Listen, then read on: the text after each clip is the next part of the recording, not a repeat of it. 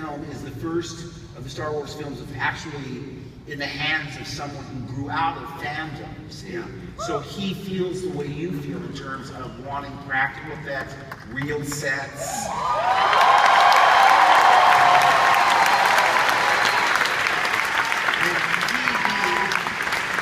JJ Abrams, how was it working with him then? Was this the first time you two had worked together?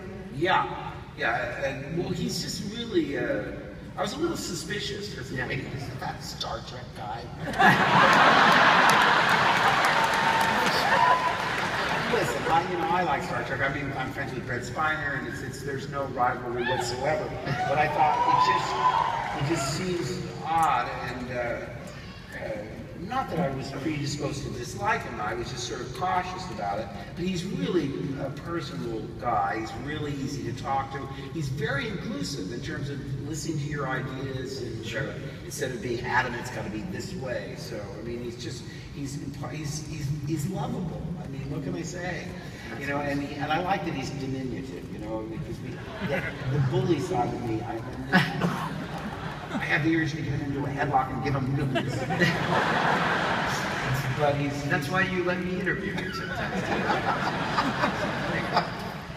Backstage. Yeah, you get out of here. No. Here is the most